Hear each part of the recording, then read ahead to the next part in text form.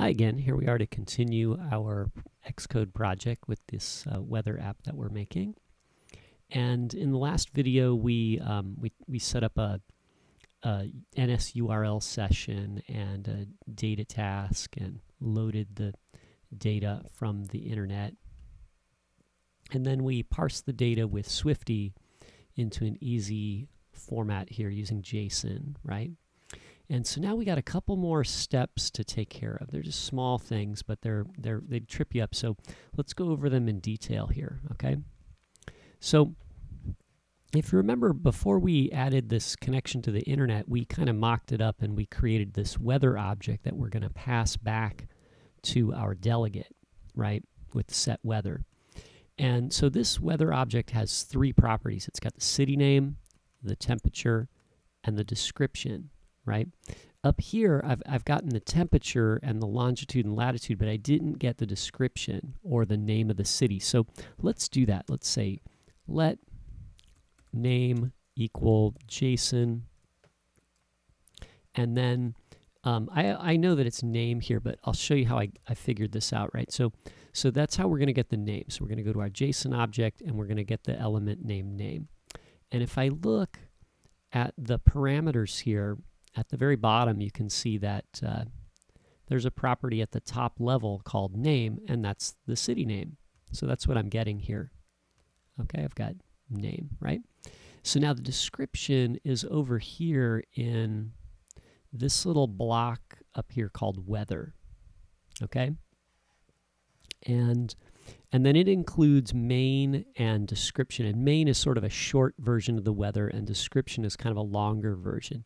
Let's look at that, because this one is not obvious. We're going to access this a little bit differently than the other ones, and I'll show you why. So here's the data that we loaded off the internet in JSON format, and here is the weather. And you'll notice under coordinates, it just said coordinates colon. Let's zoom in on that, right? And then it has the curly brackets with another object inside, right? So coordinates is an object with two properties, longitude and latitude. Weather, on the other hand, has a colon, and then it's followed by the square brackets.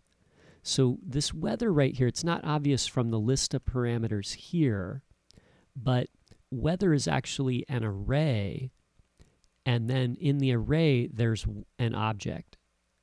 Right, so for us to access this one, we need to do this. We need to say JSON name, or no, let description equal JSON bracket weather, and then now we're at that array. So I want to get the first item in the array, so I'm going to put bracket 0, and then this gives me the object here that I've selected, right? Because it's the first item in this, in the square brackets there, right? So that's the first item in that array. And now once I'm at this object, now I can get description and main and ID and icon and all these other properties, right? So I know that's a little weird there, right? Because it doesn't really show you in the parameters. But anyway, so let's get description here. So we'll say description. And then description is a string. So we'll do .string here, and then Swifty will convert that to a string for us. Okay? And now we want to make our weather object. So let's say let weather equal, and then we'll do uppercase weather. We're making a new instance of our weather struct, right? Which is over here. It's this guy right there, right? Okay, right underneath weather service. And if I hit the parentheses here, it'll give me all the parameters that it takes to initialize this. And so for city, that's our name property here. And then temperature, which is a double, which we made up here. Temperature is double, right? We'll type temp in there. And then description, which is a string, is this one right here. And we, cast that as a string. So we'll say description, right?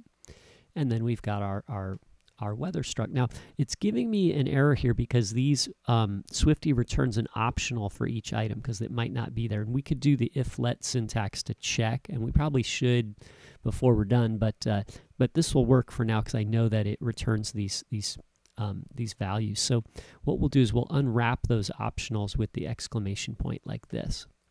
Okay, and we actually could have done that here also, that would have been an option for the optional, right? Okay. But I'll do it here, and there we go. And now it's warning me, it's probably saying like, you've created a variable, but you haven't used it yet, right? And then it's saying like, hey, you could replace that with the underscore if you're not going to actually use a variable for that, but we're going to use it. So our last step here, and we've actually got more than last step, but just for this phase right here, we need to send the data back to our delegate, okay? And when we write this in here, we're going to do it this way. We're going to say if self.delegate. And since delegate is a property that belongs to this class, right? It's a property of the weather service, class, right? When we run code in a block, right? Because this data task is running in this block right here. When it runs in a block, we have to include self in front of any variables that belong to our class, because the block actually is something that we pass on to some other part of the program, and it gets run from there. And so, it doesn't know who owns this delegate variable, right? So we're going to just check and make sure our delegate is not nil, right? And if it's not nil, then we can call on the set weather method, right? So we'll say delegate.set weather, okay? And then we'll pass our weather object. Now we're going to have one more problem here, right? So we'll save that and we'll give it a quick test. And here it's going to load in the simulator.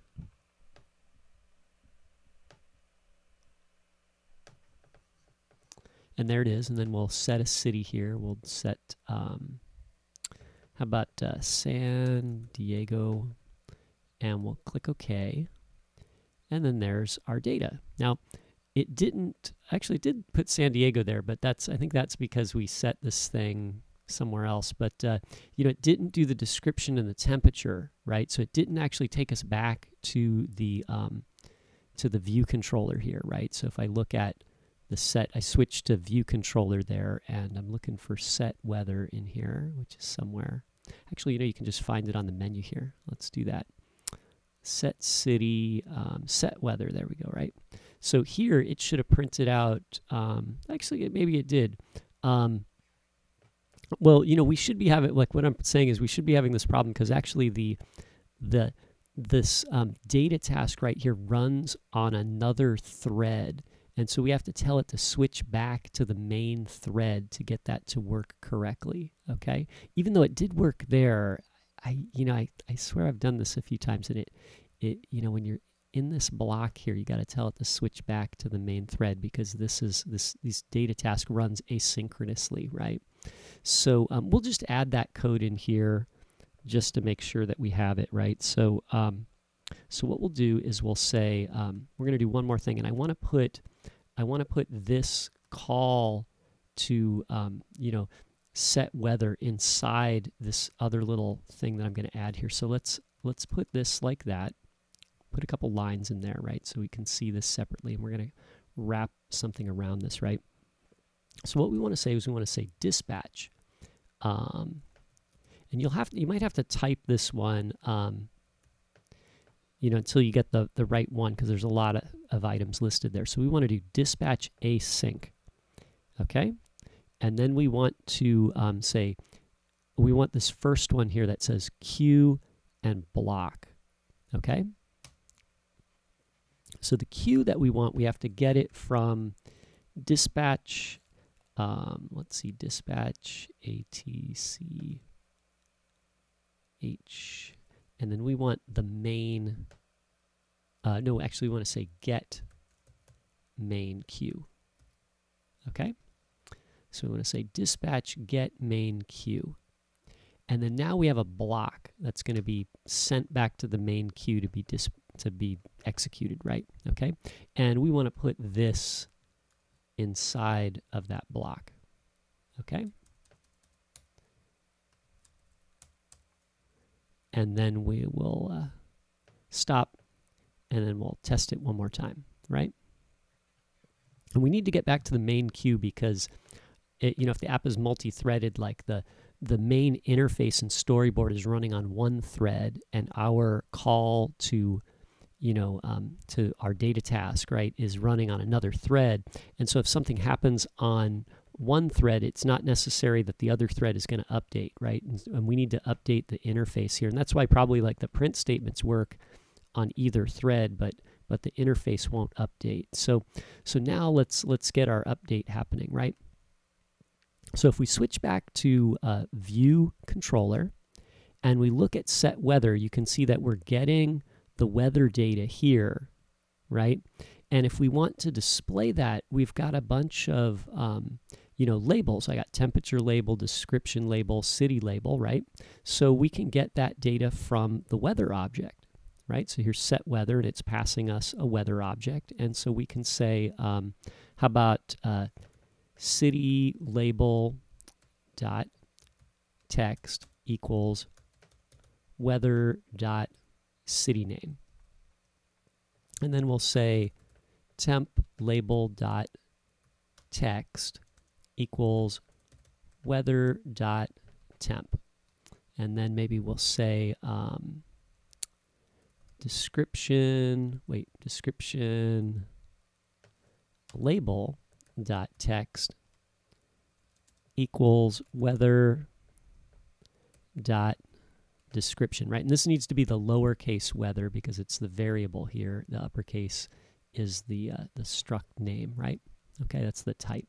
So we got a little problem here. These are okay. City name and description are okay because they're strings, and we can assign a string to the text property, which expects a string. But the temperature is a double, and so we can't assign that to a string. So it's giving us an error. So what we're going to do is we're going to convert this into a string. We'll just wrap it in a string like that, and then we'll put the backslash parentheses around the name of the variable like this, right? And then that'll just convert it into a string for us. Okay, so let's give it a try. So that should get us get our weather to show up. And now it's always going to be London for now, and then we're going to fix that in the next step. Okay, so let's test it. So we're going to build our app again, and here it's building. Oh, good, build succeeded. And there's our app. So let's type in a city, and I'll type in, how about Paris, right? And I'll hit OK. And then you can see it gets the weather for London, right? So we're going to fix that, but there's our weather. It's scattered clouds in London, 282 degrees Kelvin, right? So we're going to fix that too. So we got a few things to do, but now our app is actually functioning, right? So we can always get the weather as long as it's London, but we're going to change that next, okay? But anyway, if you've gotten this far, pat yourself on the back, and I think that everything is working, and we can continue from here to make everything fully functional, okay? Thanks for watching.